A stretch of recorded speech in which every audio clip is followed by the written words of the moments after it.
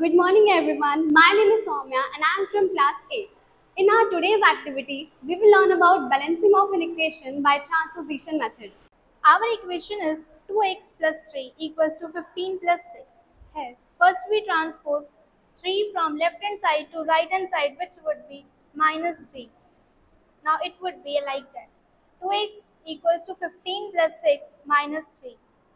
15 plus 6 equals to 21. Now it is 2x equals to 21 minus 3. 2x equals to 21 minus 3, which is equals to 18. Now we will transpose true from left hand side to right hand side. Now it would be x equals to 18 divided by 2, which is equals to x equals to 9. Thank you. So the equation given to us by the girls team is 2x minus 1 equals 5 plus 4.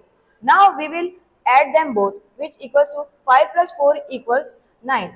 Then the equation becomes 2x minus 1 equals 9. We will transpose this 1 here and this minus sign changes into plus. Then equation becomes 2x equals 9 plus 1. Now we will add them both. 9 plus 1 equals 10. The equation becomes 2x equals 10. Now we will transpose this here and the equation becomes x equals 10 divided by 2, which becomes x equals 5. Thank you.